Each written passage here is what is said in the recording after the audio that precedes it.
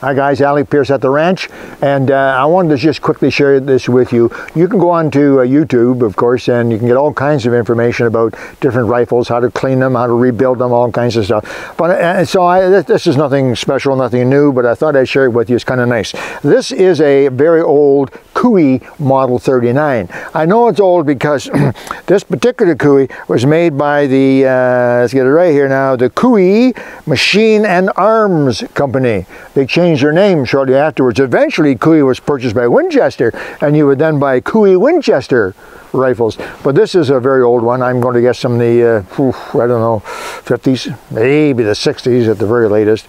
Made in Cobourg, Ontario, Canada. A lot of people aren't aware that Canada has a pretty substantial firearms manufacture business. This company is now working out of Lakefield, Ontario, not too far away. But anyway, it's a nice little rifle. So why do I want to show it to you? Well, first of all, it didn't look like this when I bought it.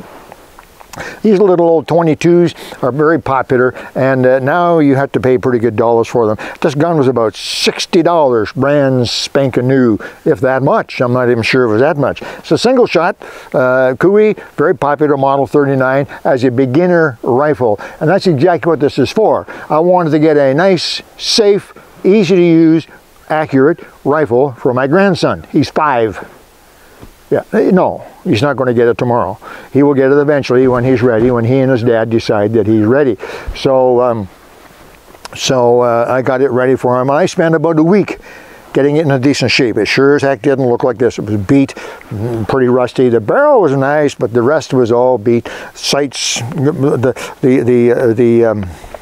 the bolt and the bolt handle was not in very good shape. Nice wood. They've always had nice wood, but it sure didn't look like this. I don't know if you can get some close-ups, Kevin, but you can see how very beautiful the wood is now, and you can see how I've polished the bolt.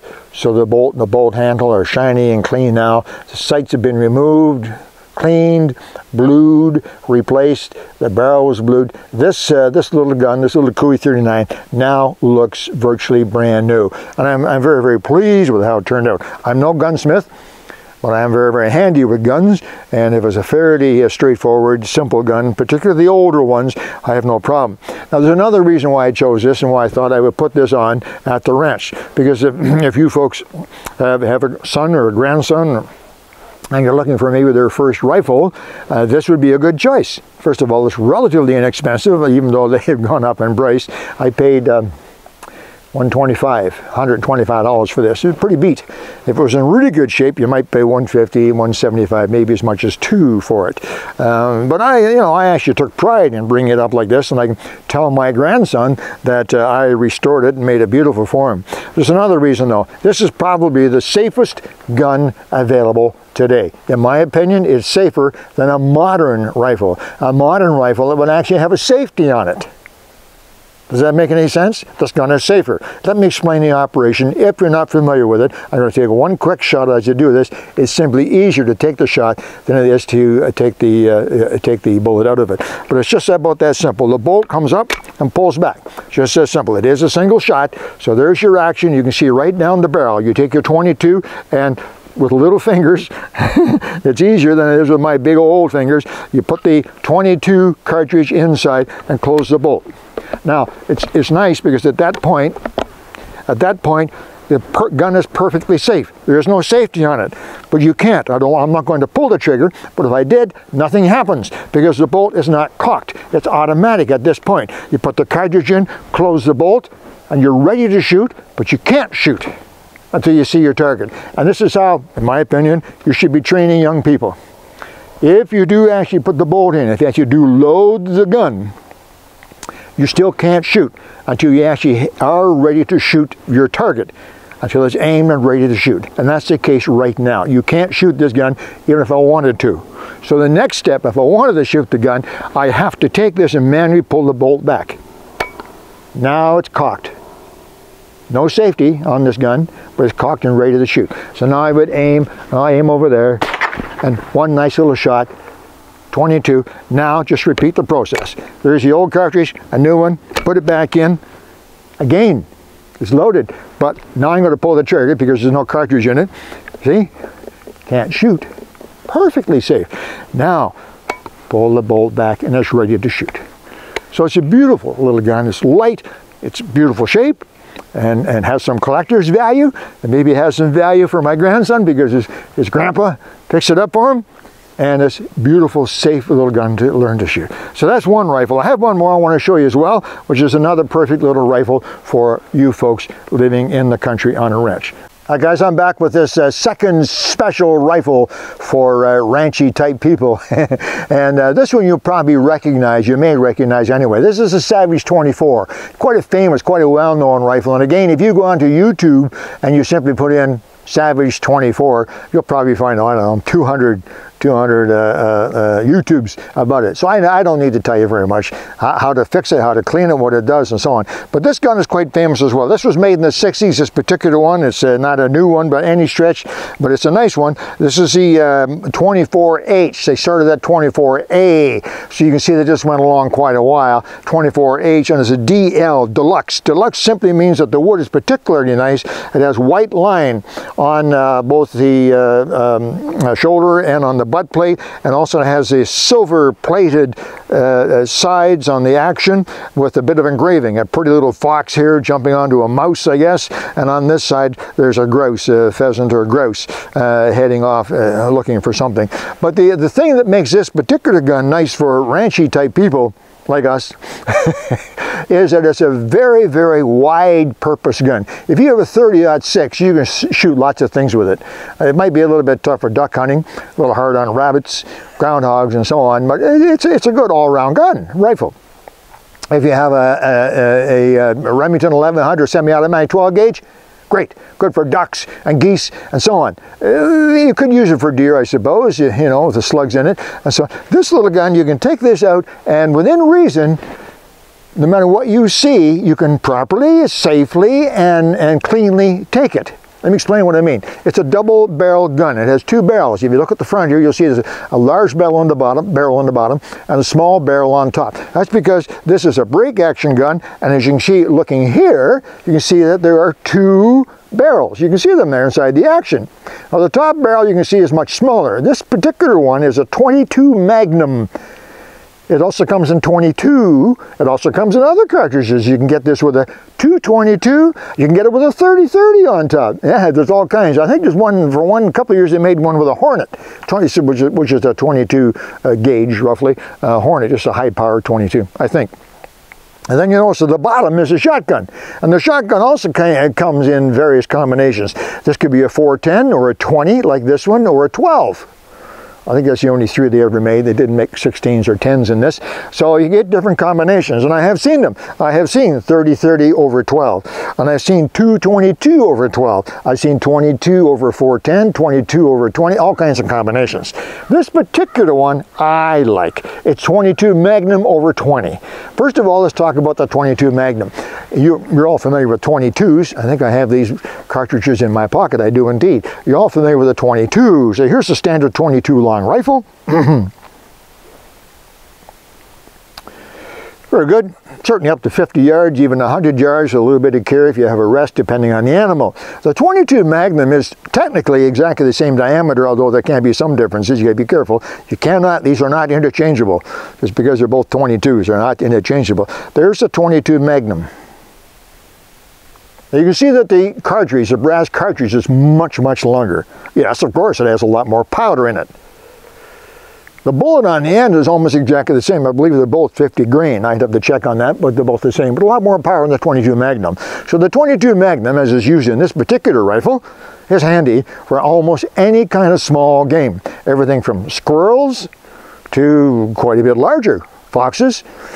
A coyote with a good shot to the head would also be easily taken with a 22 Magnum. So it's got a wide versatility in terms of the rifle on this gun. The 20 gauge cartridge, I'm sure a lot of you are familiar with it, is also a great all-round shotgun shell cartridge. This is certainly better than a 410 in my opinion, and the 20 gauge is good. Small animals, rabbits, birds, grouse, partridge, pheasants, a little bit light for ducks, and definitely light for geese and turkeys, but Not out of the question. It'd be entirely up to you. It depends very much on the conditions, the distance, you, the shot, the bird, the animal, whatever. But it's a good combination. And this rifle is also a fine example, like the Cooey 39 that I had a few minutes ago, of an extremely safe, easy to use. Let me show you what I mean. As on the 39 I showed you earlier, it does not have a safety. Now some of these late model 24s, they still make this. I don't know if they still make it in the barrel combination where the barrels are fastened together. These barrels are silver soldered full length together. And I think the current versions of the Savage Stevens 24 the two barrels are separated, and they have supports along their length. I'm not too sure about that, but I do know that most of the late models, the current model 24s, have a safety, a button right here that you push to make it safe. Watch. Let's put the 20 gauge shell in, and let's put the 22 Magnum shell in. Just that easy to load. And you can see it's very easy to get to. It's wide open, very easy to get to. Okay? Now, snap it closed, and you're ready to shoot. You can't shoot. But it's a little bit like a single action revolver. It's not cocked yet. Right? So now what you need to do, if you decide to shoot, you need to actually cock the gun. Let's shoot something with the 22 Magnum. I shot earlier with the 22. So we'll do that again. So let's cock it, first of all. Now the 22 is on top. So right here on the hammer, there's a little button. Pull it back like this so that the actual striker is on top. It's going to hit the 22 Magnum. Like that, just that easy. If I flip it forward, the striker is low. When I pull the trigger, it's going to hit the shotgun. It's going to hit the lower barrel, center fire firing pin. Just like that. Now up to that point, you can't hurt yourself. It's perfectly safe. Nothing can happen. I won't pull the trigger because there are cartridges in there, but trust me right now, if I pulled the trigger, nothing would happen. Can't be any safer. You can walk around, still should not point it at anything you don't want to shoot, but you can walk around and it's perfectly safe. Just that easy. I want to shoot something, pull it back. There's a groundhog over there that I'd like to shoot. Are you ready, Kevin? Ready. Got him. Nice. Oh, I scared up a partridge as well. There's a partridge, 25 yards. Just walking along, just about to fly off. So now I push the hammer down, so now it's going to shoot the shotgun, and I shoot the partridge. Just that easy. Break, pull them out. Put new ones in. I love the smell of gunpowder. Put new ones in, close it up, and you're ready. You see, quick, easy, very, very versatile, and very, very safe. It also happens to be short and light. Pretty hard to beat. Nice combination for everything. I'm not going to say it's a perfect rifle. It certainly is not. I'm not going to say it's a perfect rifle for all combinations of conditions and game. Obviously not. But for walking around your ranch, predators, taking care of problems, little game, and so on. Quick, easy, versatile, safe. Very hard to beat that combination. I like it. Savage Model 24. Lots of information on the internet about this beautiful little gun. Once again, I completely refinished this. Now, I know you purists out there, don't say it, don't tell me, you shouldn't have done that, you destroyed the value. I know that. Trust me, if you had seen this gun before I cleaned it up, you wouldn't have been worried about the value. This is what I call a boat gun. I think some of you understand that, boat gun. You know what this is, a boat gun? This is a gun that you take out and you throw it in the bottom of the boat in case you need a gun. And that's what this was. For me, this was my boat gun. I stood it up on the cab of the tractor. I put it in the back of the ATV. I carried it in the snowmobile. It just went everywhere with me. And over the past 25, 30 years, it's been beaten up pretty badly. Barrel was kept in good shape, kept clean while oiled, but the stock was a mess, just a mess. The butt plate was chipped badly. The forearm here, which comes off very easily for a takedown. I should show you that too quickly. I think you've seen this. I replaced the spring. Great. Take that off and it comes apart. So it's easy to carry as well. Just about that easy.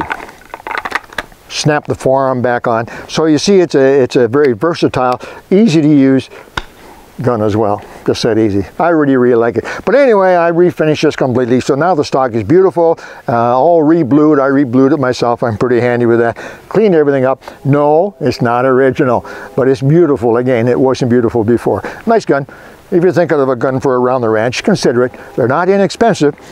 They're pretty popular, so you may have to pay a couple bucks for one. Anyway, I thought I'd share that with you. I have a number of guns. I've really cut back on the number of guns I have now. I just don't use them. And I'm very much a user of my guns. If I'm not using them, I get rid of them. This has been a handy one. I'm going to keep it a long time. Maybe for my grandson too one day. Anyway, maybe something in there of interest to you, something to think about. Hope you enjoyed that. Alec Peirce at the ranch.